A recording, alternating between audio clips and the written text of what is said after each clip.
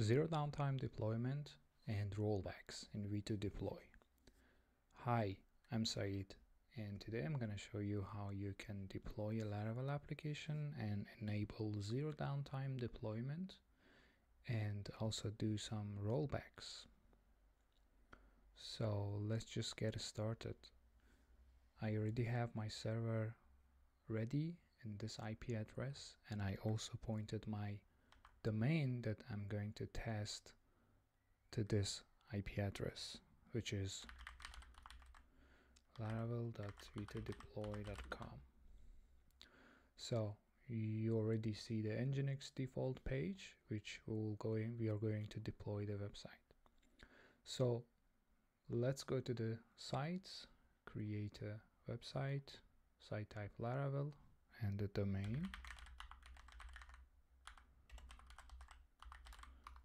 and then PHP version, and then source control, web directory is public, and then repository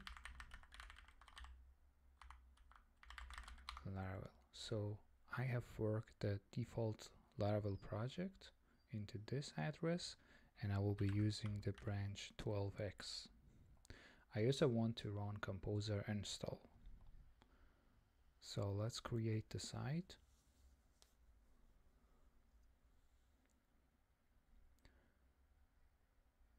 As you can see, the logs are appearing here.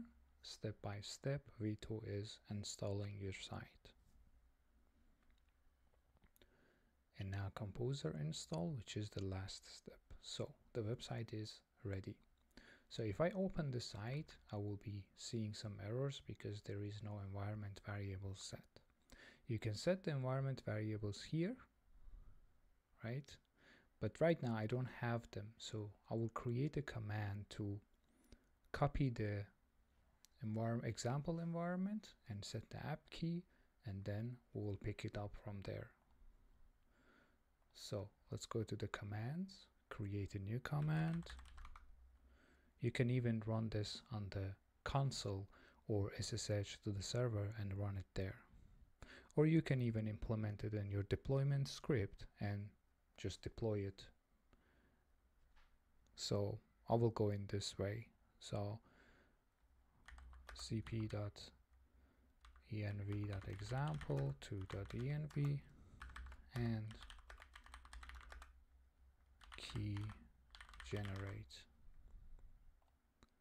So now let's run this command.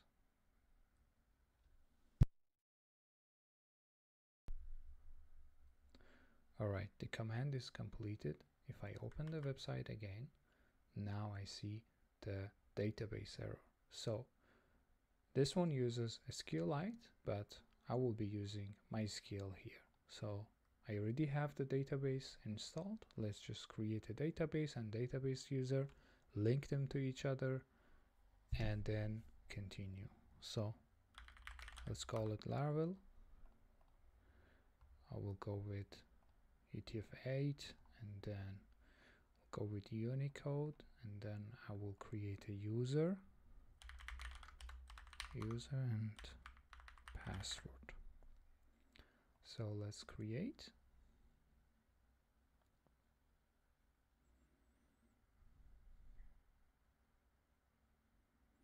Alright, the database and database user are ready. So now let's go back to the application and update the environment variable. So I'm going to set the app URL, and then I'm going to set the database.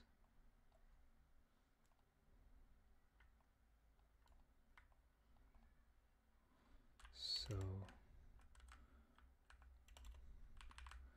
let's change this to MySQL, and then Laravel, then user is Laravel_user, and then password is password. So everything is ready to go. Alright, saving it, and then let's check the deployment script. So we want to run a deployment to complete our setup, and in this case we'll be running we'll be pulling the latest changes, and then composer install, and then artisan migrate, and some optimizations, and then front-end libraries. So let's just run it. We can see the output here. As you can see, composer done, migrations done, optimization done, and now probably running the npm commands.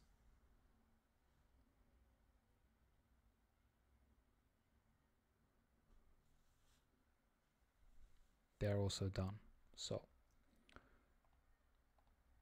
we're good to now open the website, and you will see everything is working.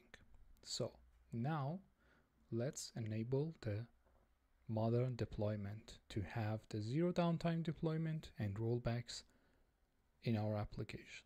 Right now you see the active version is active release is the last one. So if I deploy this again, it will just run the deployment script inside the application on the server, and then if your application was buggy or something like that, that you want to go back, kind of there is no back unless you revert the changes and do another deployment, right? So now we are going to enable the modern deployment, and the modern deployment, please first read the documentation, and there are two fields that you need to fill before enabling it. One, shared resources, and then deployments to keep. So shared resources are stuff like .env storage folder or any subdirectory of the storage that you want to share across all the releases without copying them from one release to another release. So I will go with the default ones, .env and storage, and then I will keep only 10. So this means that Vito will keep the latest 10 deployments, the latest 10 releases on the server, in case you want to switch the active release between them. You can change this depending on the storage you have and the logic you have. You can change this, and Vito will delete the older ones if it reaches to this amount. So let's just enable it.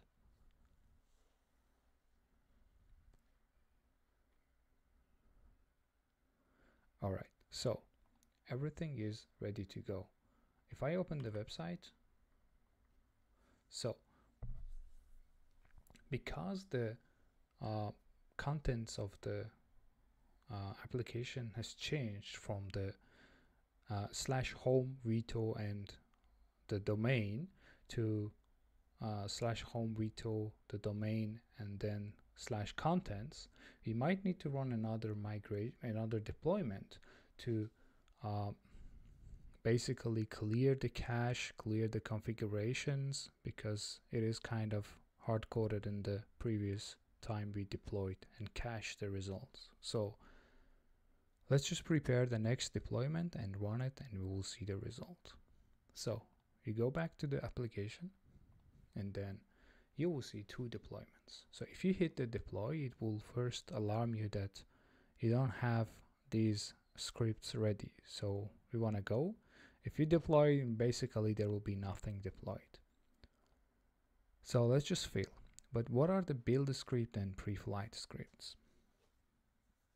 Build script is the script will be run after cloning your repository into a new release directory.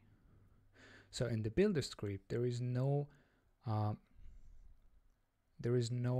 environment variables or shared directories exist. So you can put stuff like composer install or maybe even npm install if your npm install is not depending on the env or storage file, for example, or any other shared resources.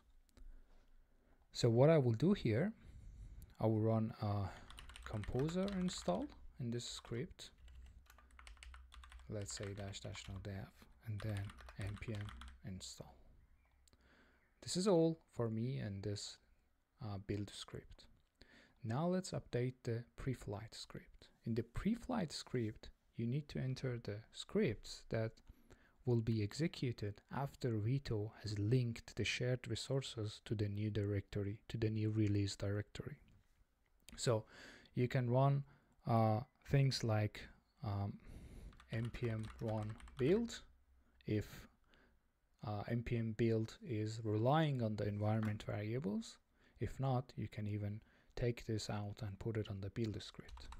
And then php artisan migrate /force, and then php artisan optimize clear, and then optimize itself. I also want to restart the workers after pre-flight is executed. So after pre-flight is done, Vito will switch the releases. So let's save it and run the deployment. So as you can see, Vito has created a new release and deploying this one. Right now the website is available on the previous release, which was the problematic one. Now it's deploying the new release. After this is done, it will use the new release. You can see the output as well.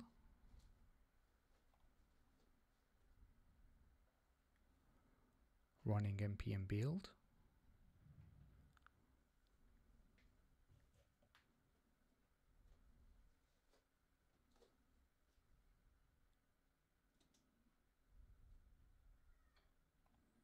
And it's already done.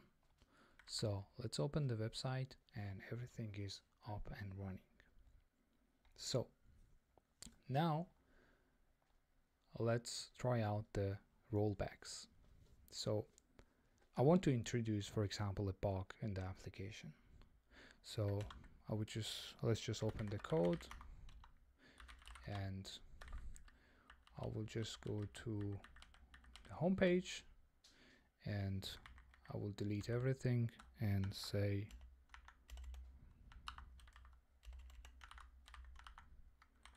this is a bug. So let's just push this. So now that we pushed it, we are going to deploy. So start deployment. As you can see, the bug commit is being deployed and this is the new release. The old release will still be available until the new release is completed and switched. So this is how the zero downtime works. So as you can see, it's still running the scripts.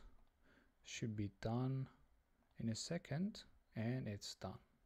So if I open this, you will see the buggy release is there. So I just noticed this, there is a bug, and I'm going to roll it back. So I go and select the previous release or any other previous releases and click the rollback and rollback. So the rollback is just changing the symlinks. It should be done pretty much fast and the previous website is back.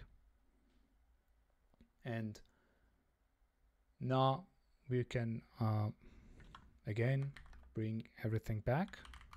So you worked on the fix and then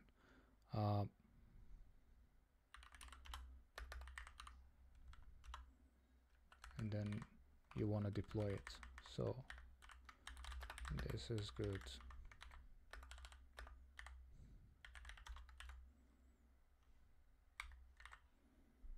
So let's now deploy again.